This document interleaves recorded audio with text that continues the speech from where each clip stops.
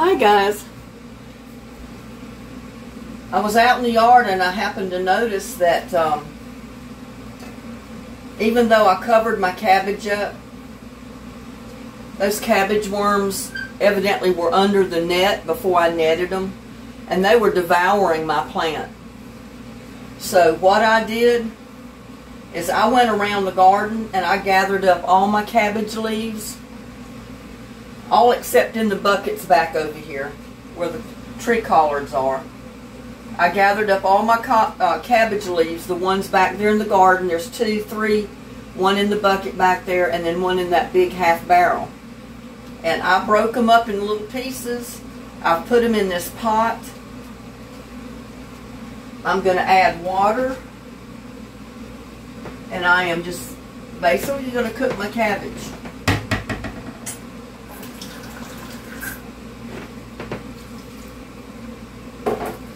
I'm going to add some chicken bouillon to it.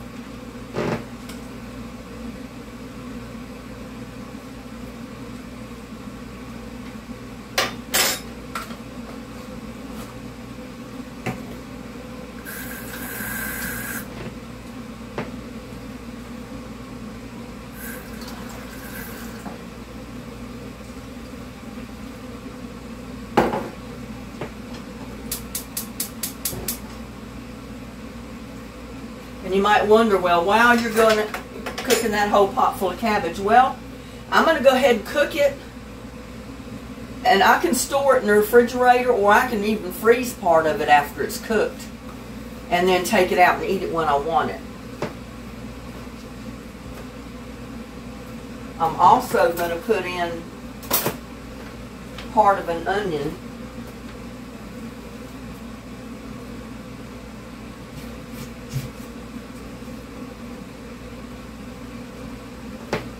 And I'm just going to cut it up here. And I don't have to be little tiny pieces.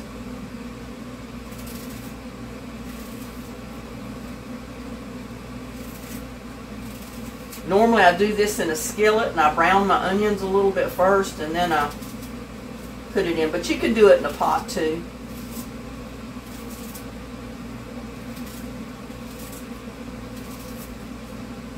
That was just a half an onion.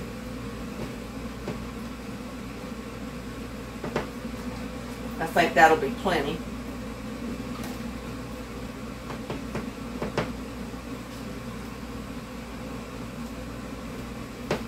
I'm going to bring it to a boil and then I'm going to cover it with a lid.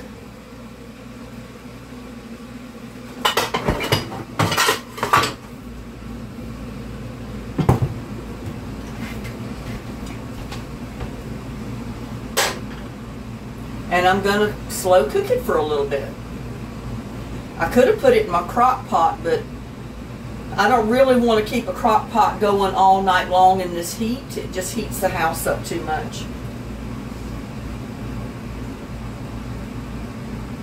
Yeah, I harvested all my leaves. I basically stripped the stalk. Some of the leaves were not edible, so I just left them in the bottom of the pot. Whatever worms are in there can continue to eat those few. And then the worms will die off. I don't know if the cabbage will come back out or not. I know the broccoli, the Brussels sprouts always did. I don't know if the cabbage will. But I said I'm going to salvage what cabbage I can from the plants before the worms just totally devour it. And I did spray it, but we had several rains which washed that off. So the worms, I don't know, they just took over. Especially the one in the half barrel out here. So I may end up planting something else there. I'm not sure yet.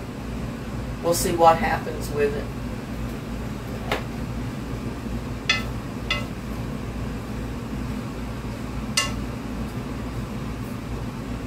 But I saved some of the biggest leaves. I think I got 5 really big leaves that I can make cabbage rolls with.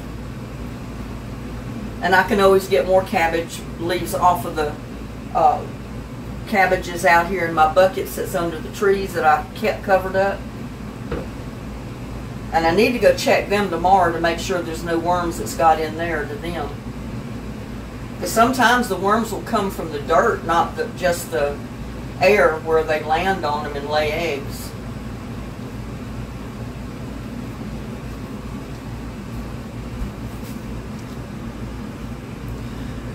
I don't know what it is with me today. I've been tired. Every time I sit down, I want to go to sleep.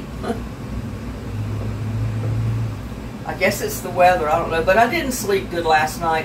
It was about 3 o'clock or so in the morning before I fell asleep.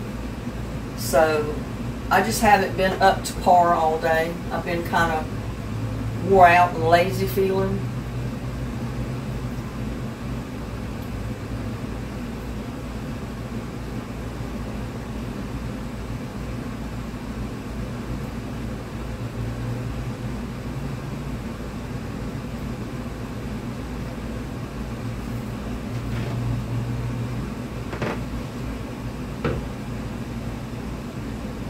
Why is it a watch pot never boils?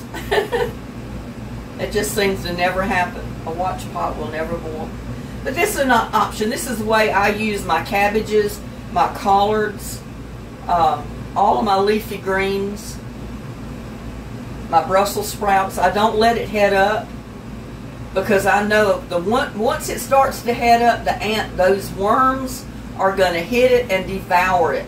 You've got to get the leaves off before then.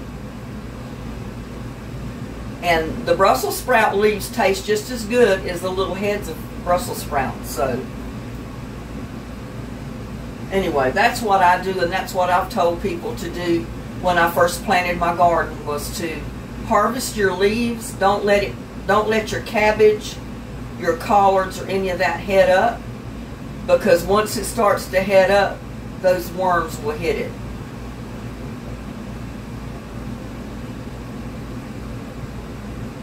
I had already done a video on cabbage rolls, and I'm going to do another one coming up on cabbage rolls, but I'm not going to put sausage in it this time. I think I'm going to put ground beef in them instead and make some cabbage rolls that way.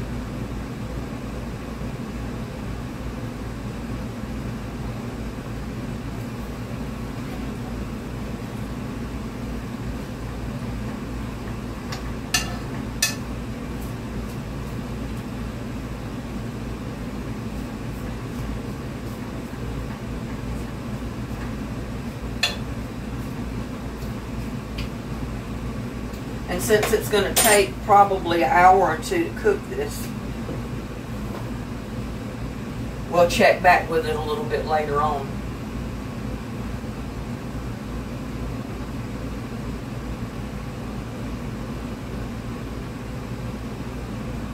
Because I'm not going to make people watch a video of me just watching a pot cook.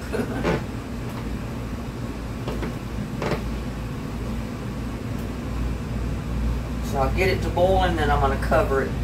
See how it's already cooking down?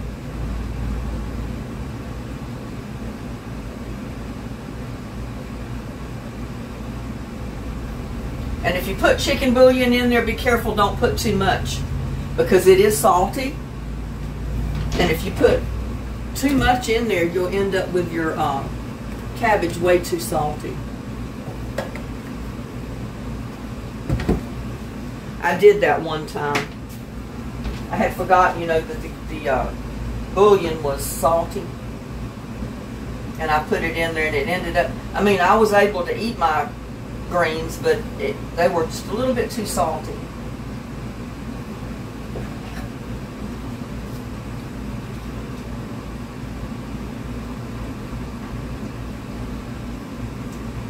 But you can see how much that's wilted down already. I guess you can see it in this pot.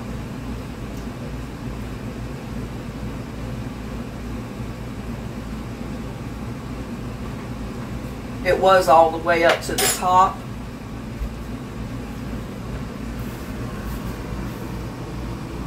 And you can see it's down a little bit less than halfway.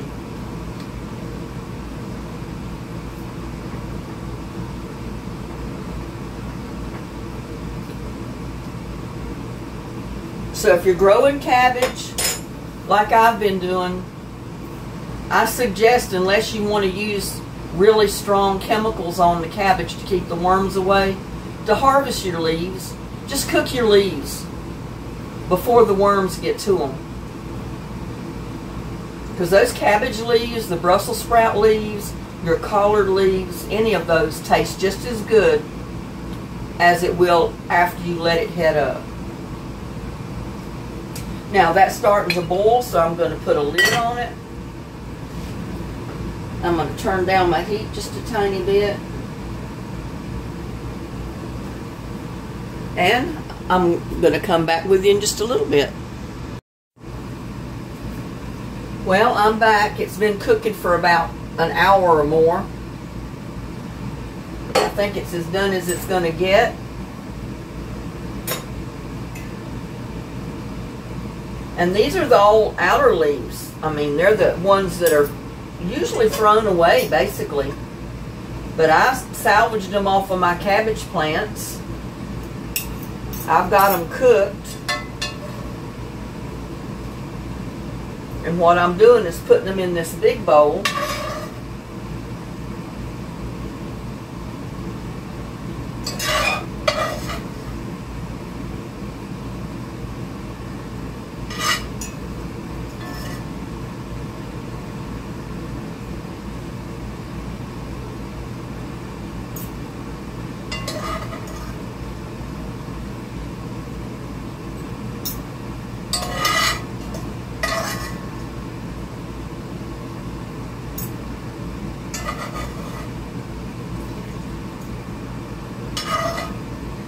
These are normally the leaves that I would use for my cabbage, my stuffed cabbage.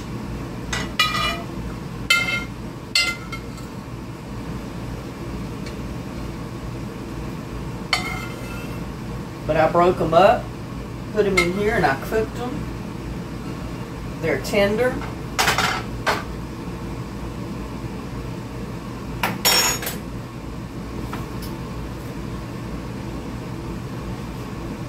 And I've got this little chopper. I've had this for so many years, I don't even know how long. But I'm just basically gonna, you can't really see what I'm doing. I'm sorry about that. I was showing the pot, but I wasn't showing the bowl. But I scooped all of the cabbage, the cooked cabbage out. Everything that was in there except the liquid. And I'm basically gonna chop it up with this chopper. And this is the way I do my collards.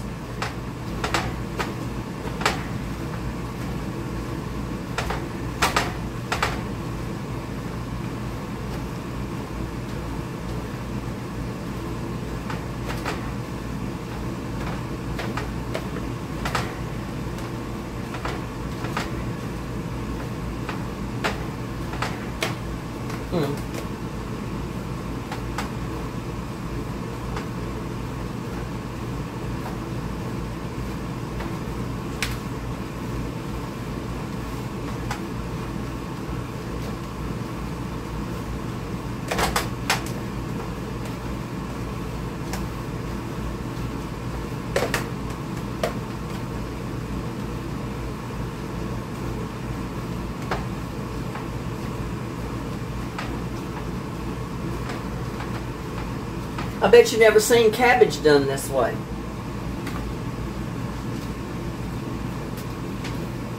See if I can move this and get it at a better angle.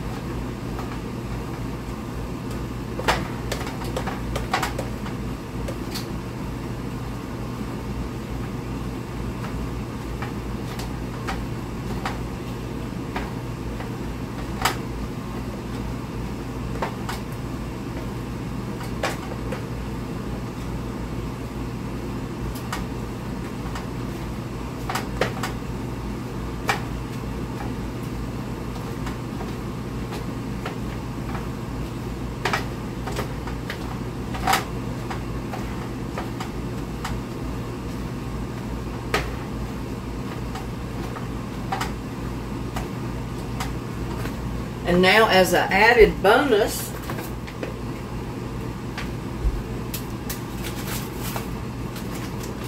we had this diced ham that was left from when I fixed my potato soup the other day. If I can get this bag open. And I'm simply going to put it right in my cabbage.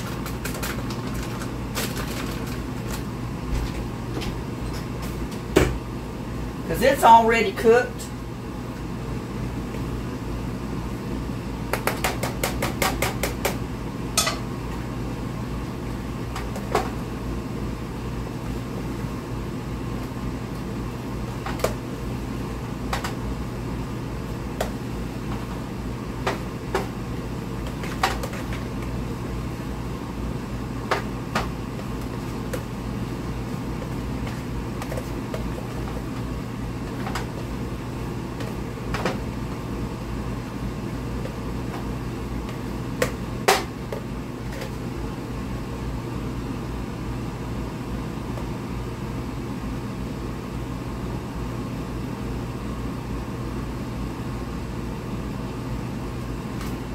But there is our cooked cabbage. Our cooked cabbage leaves with diced ham.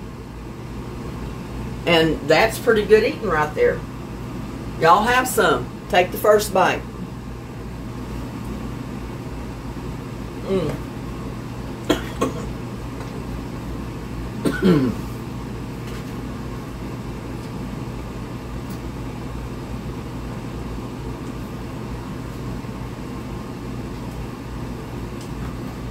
That's pretty good, y'all.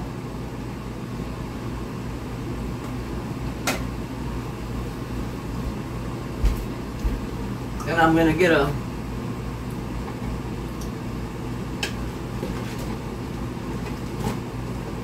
smaller container to put it in.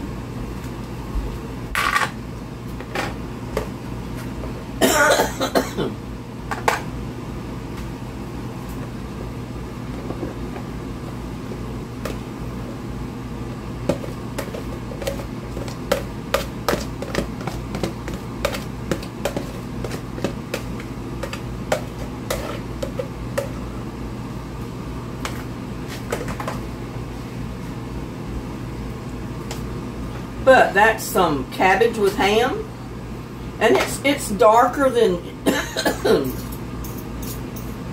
the normal cabbage because it was the outer leaves. But it just shows you can cook the outer leaves of a cabbage. It doesn't have to head up.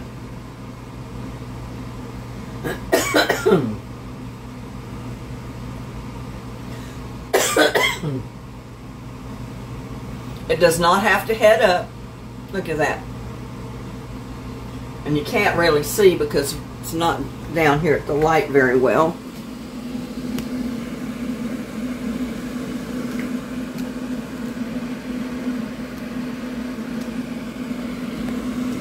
This might be a little bit better. But there is your cooked cabbage with a little bit of diced ham. And even though the cabbage, the leaves were darker, they're cooked good and tender. You saw how I chopped them up. So that is a green that you can eat like that, just like you would collard or any other green. It's pretty good.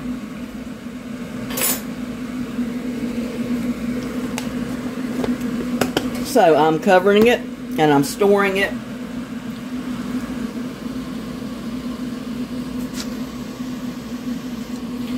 And we'll go on to my next item that I'm going to fix.